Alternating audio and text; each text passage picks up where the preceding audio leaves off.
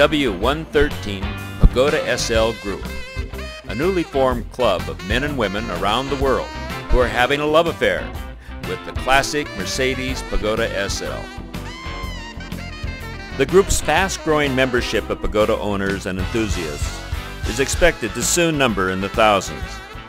Members range from first-time owners to seasoned technical experts, sharing their information and their enthusiasm for these classic pagodas.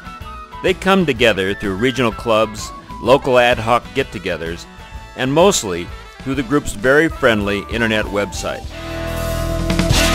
Everyone is welcome and encouraged to visit the group's website, www.sl113.org. You don't need to be a member to browse around the site, and navigation is easy. Central to the website, you'll find several forums where members discuss car issues and exchange information on a wide variety of Pagoda topics, technical as well as the aesthetic. You'll find that the forum discussions are always helpful and supportive. Experienced volunteer moderators help facilitate responses to member questions when needed. Look at the proudly posted photographs of members' cars. Review the extensive archive of technical and how-to articles. Examine the web links to valued and hard-to-find Pagoda resources and services. Finally, check the site to learn more about the many additional benefits of membership and how to become a full-fledged part of this outstanding group. The website is an invaluable day-to-day resource that brings members together from around the globe. But face-to-face local get-togethers and regional tech sessions sponsored by the group intensifies the Pagoda experience, learning a lot and having fun with fellow enthusiasts.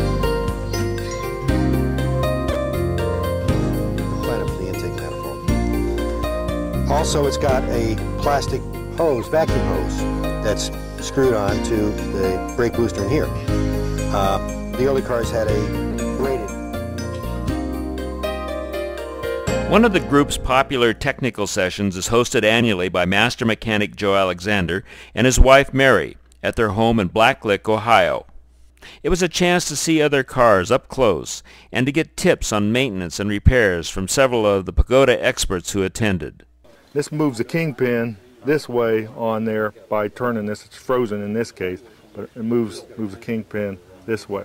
Now the camber adjustment, which does this or that to the wheel, I can see the little notch on there. And I don't know why they moved it, but every 280 I've looked at has it down there, and on our cars it's plugged into this little square jigger here. You can see that combustion chambers were eating way past the gasket surfaces. That was probably from very old antifreeze or someone blew a head gasket.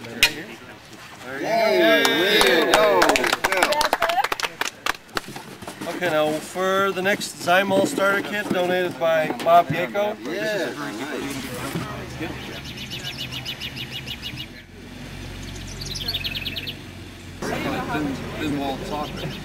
See how many of adjustments. Firewall, mats, and the hoods. So I had her get me a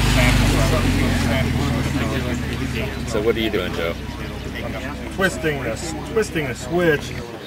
Right, now the problem that we've got here is that we don't know, since those wires are hooked up, what kind of continuity we're getting at the other end of the circuit on the transmission, right? Right.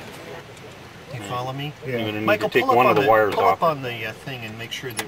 No, it's not changing. No, so we're going to have to pull those wires off At again. least one. Or one. One wire off. Okay. One will break a circuit. Thanks, Joe and Mary. We all had a great time. 230 SL, 250 SL, and 280 SL Pagoda owners and enthusiasts absolutely should belong to the W113 Pagoda SL Group. A responsive member website, regional technical sessions, local outings, and now, for paying members, the group-published Pagoda World magazine. These are just a few of the membership benefits. Go to the website to join the group.